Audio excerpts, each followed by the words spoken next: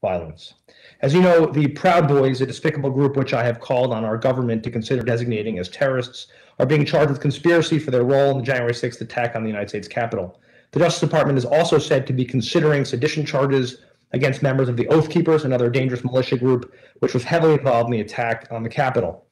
While I welcome these charges, I'm concerned that it's been very difficult to win convictions for these charges in the past, and the message that might be sent to would-be extremists in all of our states. Attorney General Nessel and Attorney General Ford, if I can start with you, with Attorney General Nessel first. In general, do you believe the legal tools currently available to federal, state, and local enforcement agencies are strong enough to deter potential extremists from engaging in domestic terror? General Nessel, I'm interested in this idea that Canada has designated the Proud Boys as a terrorist organization. Obviously, anyone from Michigan knows we spend a lot of time separate from COVID going to concerts and going to meals and visiting family and property over in Canada. What, if any, conversations have you had with your Canadian colleagues? What does it mean if a member of the Proud Boys in Michigan decides that they want to go to Windsor for a concert? Is there any discussion, legal discussion going on the implications of that designation by the Canadian government?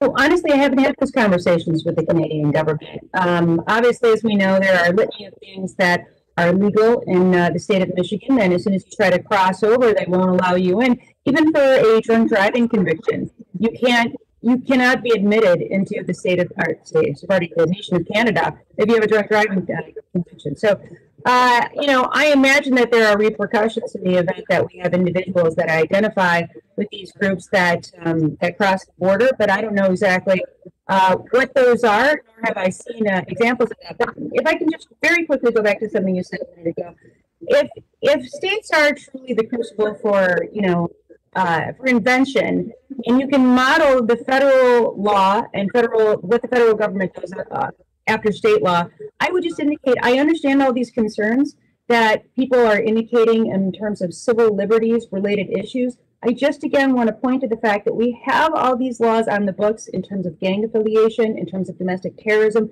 in Michigan. We have a very diverse state. It's why I'm always arguing that we should have our primary start with Michigan instead of Iowa or New Hampshire, because we are such a diverse state that is more reflective of the United States of America than many other states are.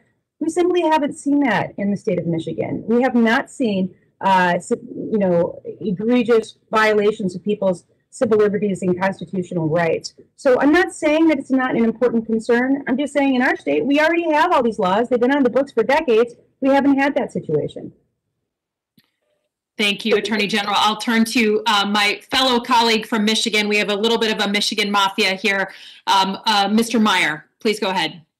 No, thank you, Madam Chair, and I would strongly support Michigan being first in the nation as well.